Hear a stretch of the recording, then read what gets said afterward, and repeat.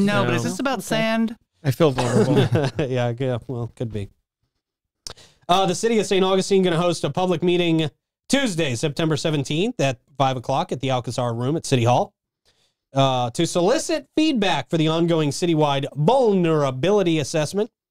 The city was awarded grant funding for the vulnerability assessment in the amount of $500,000 by the Florida Department of Environmental Protection and their Resilient Florida program.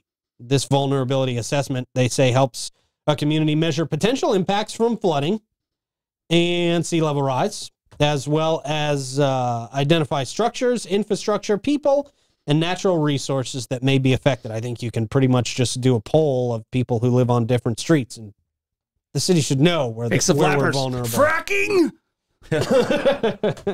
Sorry.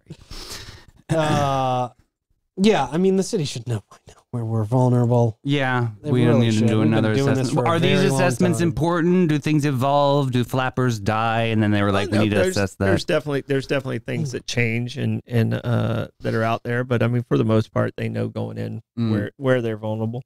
Yeah. So. Do they budget for this? Is that why they have to do these things? No, I mean, you have to have a certain amount of public outreach, you know, so that you don't look like a dictator. Okay. You know, and public input is important on a lot of these things. And sometimes some very valuable information comes out of it. So, and it could be a requirement for the grant. Mm-hmm. You know, we're talking about some grant funding here. So part of that process might be, hey, you have to hold these public. You have to get the input from the public. We have to know that these are real concerns that real people have. So yeah, September 17th, 5 o'clock, City Hall in St. Augustine.